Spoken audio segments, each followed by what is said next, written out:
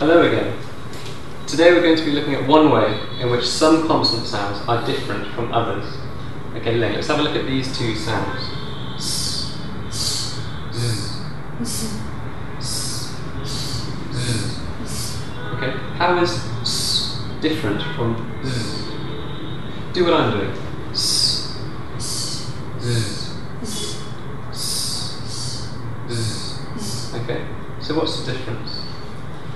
When I say z, I feel vibration in my throat, and when I say s, there's no vibration. Okay, and where does that vibration come from? It's come from my voice. Your voice? Yeah. Okay. So can you tell me the difference between s and z? With s, we don't use our voice. That's right. So how can we make this sound if we aren't using our voice? The air is coming from our lungs. Okay, and this sound? Z? Z, we use our voice. Okay, correct. Okay, so there are two different types of English consonant sounds, voiced and unvoiced, or as some people call them, voiceless sounds. Okay. Okay, so here we have all the consonant sounds in random order. Ling, I want you to help me find some of the unvoiced sounds. Okay, so G.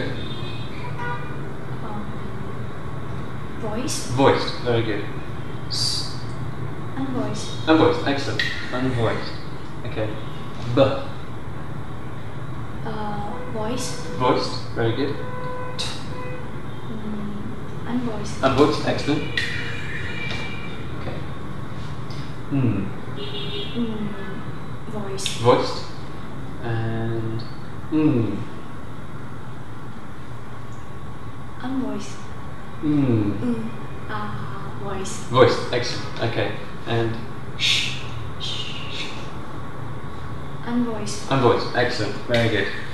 Okay, that's all we have time for today. Well done. Okay, it's time for the Apollo question of the week, the Zhanqi readers. If you answer this question correctly, you'll win not only an Apollo t-shirt, but also an Apollo backpack. Okay, so the Apollo question of the week is this. Send us 3 words to the email below, each with 3 different voiced consonant sounds, and another 3 words, each with 3 different unvoiced consonant sounds.